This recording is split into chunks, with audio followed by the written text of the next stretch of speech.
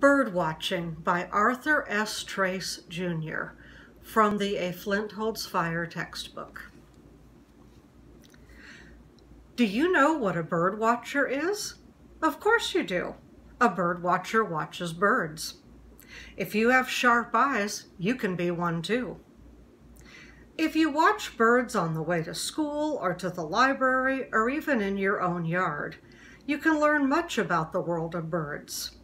You will have a lot of fun too.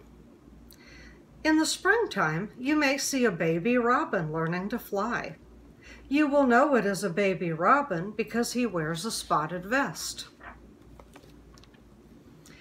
You may see a blue jay stealing eggs from the nest of a smaller bird. His cry sounds like "thief, thief," as if he were accusing some other bird of stealing the eggs. Blue jays may not be very nice, but they are pretty. You may see or hear a red-headed woodpecker drilling holes in a tree or telephone pole in search of a bug breakfast.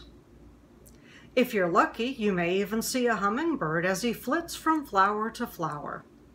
He is the smallest of all the birds. He is the only bird that can fly backwards, and he can move his wings so fast that you cannot see them. Once you see a cardinal, you will never forget him. He is fiery red all over and wears a fine red crest on his head.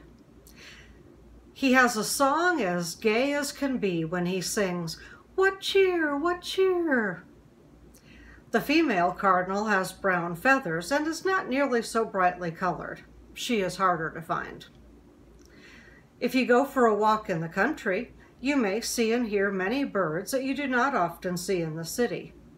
You may see a hawk soaring high in the sky as he searches the earth below for a dinner of fresh mice or tender chicken.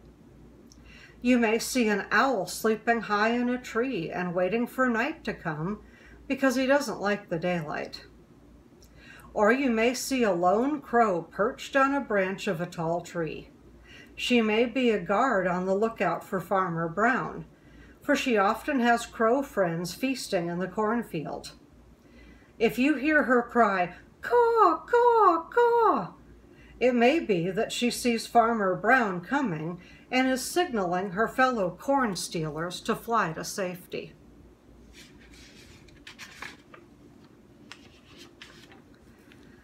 When it gets cold in the winter, many birds fly south to warmer weather.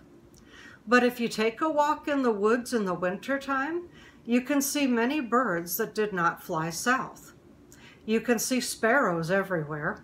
They are used to snow and cold weather. You may also see some playful chickadees.